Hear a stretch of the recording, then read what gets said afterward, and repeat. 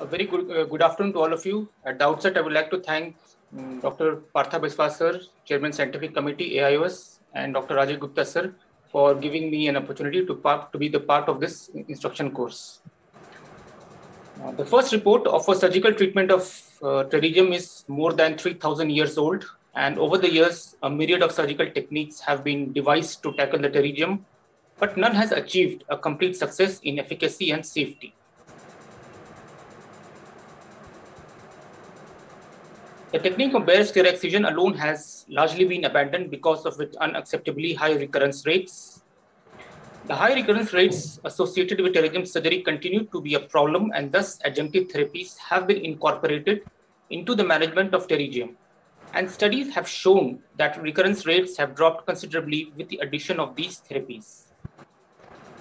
The bare sclera technique had been modified in an attempt to reduce the recurrence rate. The modified bare sclera technique was based on the understanding of the important role of normal conjunctiva in blocking pterygium regrowth on the corneal surface. However, none of these modifications were able to achieve acceptable recurrence rates in the long term. Both these studies described a new technique in which a thin layer of conjunctival graft was fashioned from the pterygium tissue. In this study by Sanjay Chaudhary et al., the graft was rotated by 180 degrees.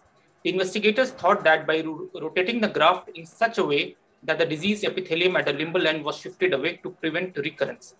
In the other study by Kodavur et al., the graft was not rotated. Here, the investigators believed that limbus to limbus orientation might not be necessarily maintained to avoid recurrence, and the graft should be adequate enough to cover the bare scleral defect irrespective of its orientation. In this technique, a narrow 2 mm wide free conjunctival epithelial autograft was fashioned from the superior bulbar conjunctiva. A 1 to 2 mm zone of undisturbed conjunctiva was preserved posterior to the limbus to ensure that the limbal stem cells were not violated. The graft and the residual conjunctival margin were sutured in a way that allowed a 2 to 3 mm zone of bare sclera between the two. Here, the investigators believe that this approach provides for wider adjacent conjunctival margins for preservation of limbal stem cells on one side and avoidance of incursion into the superior fornix and superior rectus insertion on the other side. In this innovative technique, an amniotic membrane graft was placed on the bare sclera. A crescent blade was then used to create a 2 by 2 mm strip of limbal tissue by dissecting from the conjunctival side into the cornea. This limbal tissue was then cut into 8 to 10 smaller pieces with Vannas scissors, and then these pieces were glued along the conjunctival side of the limbus over the previously fixed amniotic membrane. These limbal tissue pieces were again protected with a smaller glued amniotic membrane overlay. The investigators argued that the addition of these stem cells could reduce recurrence rate and as a result improve the cosmetic outcome. In this study from China, Ologen was placed under the conjunctival flap, leaving a 2 mm wide area of bare sclera at the limbus. In this study, Ologen was used as a spacer to mechanically separate the subconjunctival tissue and the episcleral tissue to prevent fibrosis. However, the study concluded that there was no statistically significant difference between the Ologen group and the conjunctival autograft group with respect to pterygium recurrence. Many studies have documented that it is the friction between the eyelids and the corneal and the conjunctival wounds that could stimulate the healing process and could also cause wound dehiscence, which may increase the risk of recurrence. In this study, to reduce the friction-induced inflammation, the investigators protected the conjunctival autograft with an amniotic membrane overlay. In addition, they also used contact lens to cover the cornea and the conjunctiva during the initial early post-operative period. In this Cochrane systematic review of 20 randomized controlled trials in which a total of 1947 eyes of 1866 participants were analyzed, the reviewers compared the effects of conjunctival autograft relative to an amniotic membrane transplantation with respect to pterygium recurrence at 3 and 6 months after surgery.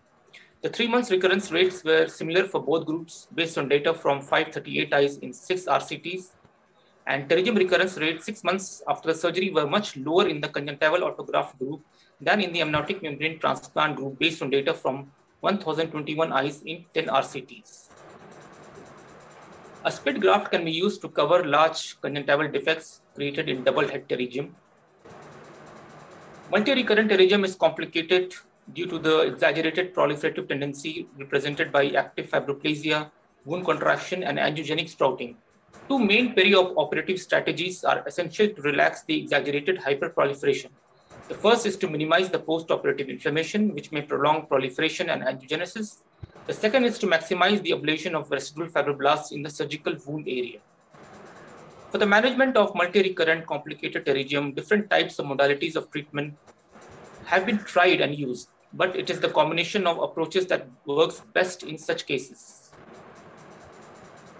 Over the last 25 years, Professor Lawrence Hurst from Australia has developed a surgical procedure known as PERFECT, which is the short form of pterygium extended removal followed by extended conjunctival transplant. This technique has reduced the recurrence rates from 10% to 15%, usually described in the literature to 0.1%, along with excellent cosmetic results. The procedure is done in 3 logical steps. First, pterygium and extensive tenon removal. Second, retrieval of a very large and very thin graft. And finally, the reconstruction of the pterygium site.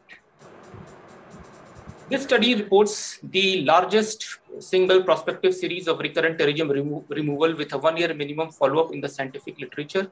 With a 0 recurrence rate and excellent cosmetic results, Professor Hurst claims that perfect surgery for pterygium seems to provide the best surgical answer for recurrent pterygia. This is another paper by Professor Hurst, which was published in the Journal of Ophthalmology in 2012. Here also, Professor Hurst reported a very low recurrence rate, a good cosmetic appearance, and an acceptable complication rate with the perfect technique. Laminar keratoplasty has been used to replace the thinning and the corneal scarring seen after pterygium surgery. The main limitations are the need for donor corneal tissue with the attendant risks of graft rejection and transmission of infection, as well as the increased complexity of the procedure. However, laminar keratoplasty does not appear to provide any special advantage in preventing the pterygium recurrence. The combination of conjunctival autografting and amniotic membrane grafting has been used in recurrent pterygium with restriction of movements. In these cases, amniotic membrane is used to cover the muscle to prevent fibrosis and restriction of movements, while the conjunctival autograft is used to close the defect from the pterygium tissue.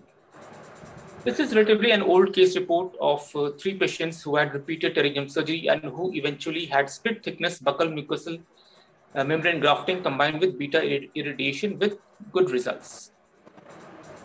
In this prospective clinical trial from South Korea, the investigators performed pterygium excision with intraoperative insertion of multi-microporous expanded polytetrafluoroethylene sheet into the subconjunctival space at the nasal caruncle. Multiple micropores were created in the sheet to enable the passage of oxygen from the air to the surgical wound in order to prevent hypoxia-induced scar formation during the initial proliferative phase of wound healing. In this study, the multi-microporous expanded polytetrafluoroethylene sheet insertion technique combined with conventional surgical methods showed a 3.3% recurrence rate. Dr. Shepard and his team came up with this table and suggested that the surgical procedure selected depends primarily on the clinical presentation and the complexity of the pterygium. So what the future holds in store for us in pterygium surgery? This study, quite a recent one, reports the outcomes of the first clinical trial on the use of femtosecond laser to prepare conjunctival autograft in pterygium surgery and to compare the outcomes with those of manual technique. Studies have shown that achieving an ultra-thin conjunctival autograft requires a considerable surgical skill and is associated with a substantial learning curve. Approximately 50 attempts were required for a trainee to achieve a conjunctival autograft thickness of 87 microns. The femtosecond laser technique may be valuable in overcoming the learning curve. It also allows reliable, accurate, and consistent ultra-thin conjunctival autograft preparation. This study was also associated with low complication rate, low recurrence rate, minimal discomfort, good cosmetic appearance, and comparable surgical time, as well as visual and refractive outcomes with conventional manual technique. Radiofrequency, also known as radiosurgery, is a non-traumatic method of cutting and coagulating soft tissues using a high-frequency electric current. In this study, a radiofrequency unit was used to harvest conjunctival autografts. After a follow-up of at least 12 months, the incidence of recurrence was less than 5%.